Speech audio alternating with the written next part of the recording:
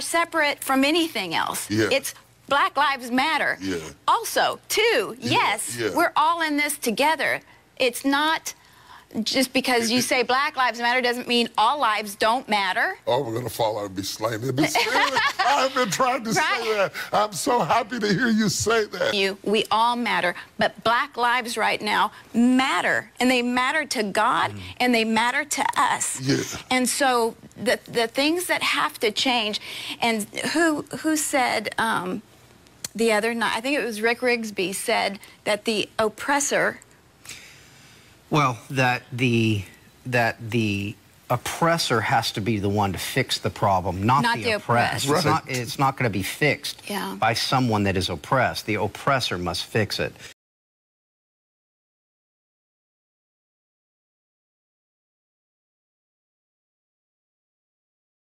And so basically, until you really wind the clock back to the 1500s and the 1600s, and this really got bad then. I know a lot about that. Start that conversation, because I think that's important for people to know. It didn't start in America. This whole supremacy didn't start in America. It started in the Dutch countries, in Europe, in colonialism, in the pursuit of new lands and new territories, and going after the gold and the silver. When you think of a country like Ghana and I am the same age. Nigeria isn't but a couple of years older than me, okay? So when you look at these countries, like these countries were infused on top of tribes because the value of the Europeans was on getting the gold and the silver and making the money. Slavery wasn't about racism. Slavery was about money. Slavery was about finding a way to fund this country and get it up off the ground. Slavery wasn't about racism. Slavery wasn't about racism, and it was a business deal. And then after the agriculture went to industrial age, there was no need for slaves. And then we went from the Emancipation Proclamation down to Jim Crow, because now you don't know what to do with me because, you know, you don't need me anymore. And yet you don't want me to be one of you. And so now I'm lost in the sauce. Thanks for taking it back beyond the ship, because my children need to know that their heritage didn't start with a whip or a noose. I'm lost in the sauce. Slavery wasn't about racism. I'm lost in the sauce. Slavery wasn't about racism. I'm lost in the sauce. I want to give all the praises and the honor to Yahweh Bahashem, Yahweh Shah Bahashem, Rekha Akwadash, and double honors to the apostles and the elders of Great Millstone. Also, I want to give a sincere shalom to the elect and peace to the elect Israelites scattered abroad throughout the globe. Okay, I want to go into this video with TD Jakes.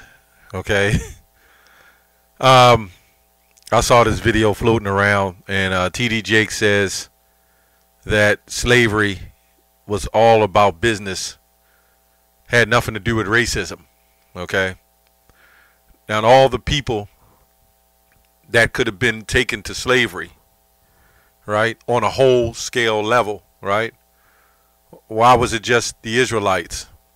But anyway, this is what he says. It has nothing to do with that. I will also say that if it was just business, what would be the reason to lynch, castrate you, and hang you? What kind of business is that?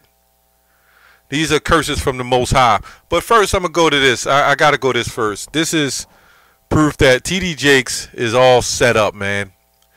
Okay, I went to a site. And I said, well, let me find out more on this character, the Dr. TD Jakes. Which I will show you that this man has a fake degree. His college that he so-called went to is not accredited. Okay? This is a canonical list of pastors and teachers with fake doctorates, right? And you know what? I thought maybe, okay, people talk and they say things, but I went further into it, right? Dr. Juanita Bynum, which everybody should, I don't know if anybody knows, she's the woman I forgot who. She's one of those great pastors. Gloria Copeland, Dr. Kenneth Copeland, Creflo, Dr. Creflo Dollar, right? These people are all set up. They're gone there. They're one of the, these 1948ers knockoff colleges to send you in to train you, man, right? I'm just going through names that you may recognize. I know, what's her name? That Joyce Myers, she's on the list, right? I'm scrolling down here. Dr. Benny Hinn. I mean, come on, man. Benny Hinn. Okay. Dr. T.D. Jakes. Snakes. His college he went to is FICU. Is not only unaccredited, but somehow T.D. Jakes did 12 years worth of higher education and less than 5 years there. So how was he able to do that? Don't say he was this great learner, right? But anyway, so I went further. I'm just going through this real quick before I get back to the lesson. This is a list, legitimately, of it's called Scholario, unaccredited universities, right? Let's go here. Let's see where did Bishop T.D. Jakes go. Okay.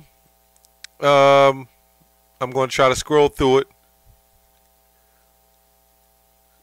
Okay, hold on. I'm going to scroll through it. Because T.D. Jakes went through one of these unaccredited universities. Okay, here it goes right here. It says, Friends International Christian University. Okay, and this is where T.D. Jakes got his fake doctrine degree. Okay, anyway, we don't really harp on stuff like that because we know it's all fake anyway. We know he's all set up, and where he was taught, his teachers knew nothing and taught him nothing about the Israelites. This is all set up, okay? So anyway, he goes on to say that slavery was a business, and as I said before, then if it was a business could have been handled a whole lot differently than that. But let's go to Deuteronomy 28:15. But it shall come to pass, and of course it was business. After using us to be enslaved, we were business. That's what happens when you own or rule over someone. It's conducted business. Okay. Anyway, let's go to Deuteronomy 28:15. It says, "But it shall come to pass, if thou wilt not hearken unto the voice of the Lord thy God to observe and do all these commandments and his statutes which I command thee this day, that all these curses shall come upon thee and overtake thee." So when you go into the scriptures, we can go into Deuteronomy, just going down to the 48th verse. Some of these things in Deuteronomy, just to put it out there, that some of these things happened in 70 AD, but then you have people who wants to say that all of this happened in 70 AD, which was not true. It says, "Therefore shalt thou serve thine enemies, which the Lord shall send thee against thee in hunger and in thirst and in nakedness and a want of all things, and he shall put a yoke of iron upon thy neck until he have destroyed thee." So of course it's business. Why wouldn't it be? You think they're just going to get slaves and they're just going to hold on to them and they're all just going to sit in one big cottage and you're going to feed them? No, slavery is all about business. That's what it is now when you get up to go to work, and the way they're doing the things the way they're doing. It's still a form of slavery. But this is beyond slavery. This is a curse from the Heavenly Father. This is not even a normal slavery of that transatlantic slave trade. That was not a normal so-called slavery, right? That was a massacre, right? That was a destruction of a nation of people. And of course, they wanted to make money off of it. Right? Let's go to Jeremiah 17:4. It says, "And thou, even thyself, shalt discontinue from thine heritage that I gave thee." Right? The biblical Israelites, which proves them people that's over there now ain't the biblical Israelites. But we lost our heritage. So it was about taking your heritage. And after our heritage was taken, then you had these pork chop priests and say, forget about it. We now moving forward. You know what? We moving forward. We're moving forward with a false identity. We're moving forward following different doctrines and following different gods, following different holidays. That's the key to us being taken down and losing our heritage. That's what it was all about. The Lord took our heritage and put us in hardcore slavery, bondage. Okay? And I will cause thee to serve thine enemies in a land which thou knowest not. For ye have kindled a fire in mine anger, which shall burn forever. So you got a lot of people say, oh, this is 70 AD. This happened to the other Jews, these other people that claim to be Jews. Then when the Lord speaks of some form of curse, it'll be something greater than anything you've seen, right? And we the only ones as Negroes, Latinos, Native Americans, we're the only ones that fit these curses to a T, right? Like Joel, the 3rd chapter, said that a boy will be sold for a harlot and a girl for wine that they might drink, right? That's business. But it's a wicked form of business, right? Selling boys for harlots, man. That's not business, right? That's being destroyed. That's an atrocity, man. I don't want to hear that. That's not been. I'm just doing a quick video showing you that TD Fakes is phony, man. It's a phony pork chop pastor, man. Moreover, ye shall take no satisfaction of. This is Numbers 35 and 31. Moreover, ye shall take no satisfaction for the life of a murderer, which is guilty of death, but he shall surely be put to death. Right? And ye shall take no satisfaction for him that fled to the city of his refuge, that he shall come again to dwell in the land until the death of the priest. So ye shall not pollute the land where ye are, for blood it defileth the land, and the land cannot be cleansed of the blood that is shed therein, but by the blood of him that shed it. Right? This is what this man did. This is what Edom did. He came in and defiled the land. Right? It says, defile not therefore the land which ye shall inhabit. Talking about the Israelites, wherein I dwell. Right? For I, the Lord, dwell among the children of Israel. Right? The children of Israel. So, according to the curses, who were the children of Israel? Who were the children of Israel that went through all these curses? You blacks, Latinos, and Native Americans. See, this guy, TD Jakes, he's sitting up here. They all sitting up here in this, these Edomites. They're leading him to questions. They already know what the whole interview is about. They already know what they're going to talk about. So what they're trying to do is they're trying to use these pastors to smooth out, racism and what's been done, so they can smoothly bring in a new world order from all angles. One religion, one faith, one belief. Nationalities get together, don't matter who you are. Love one another, love everybody. But that's not in the scriptures. Never said that in the scriptures.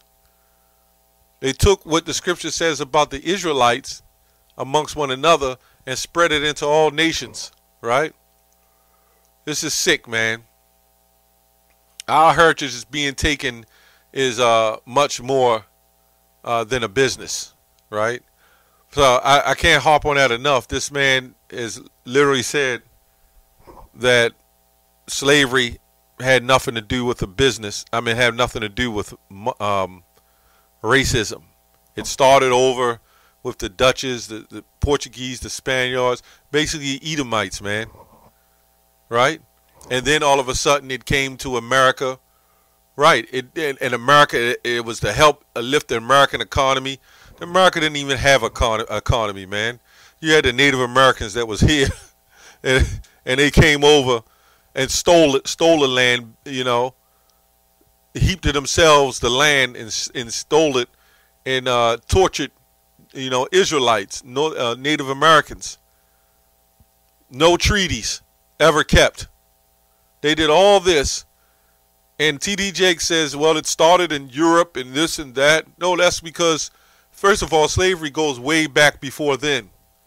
The children of Israel, the Israelites had our battles with those heathen nations, man, and other nations on top of other nations, right? Exodus 15:3 says the Lord is a man of war. But the whole thing was the scriptures prophesied they would be taken to the land of the north and be taken on ships and put into slavery. See, if it flat out said that, then everybody would see it. But it's not meant for everybody to see because they probably wouldn't have printed it like that, okay? So it's easy to see that, we are the only ones fit that curse, right?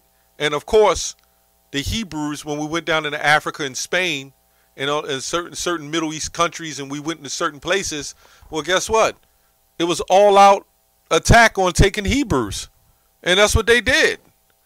So T.D. Jakes, he has zero history. He doesn't know what the hell he's talking about. But with a man with a fake diploma, what do you expect? Who set him up to teach what he teaches? I mean, what do you expect? That's all I have on that. Shalom.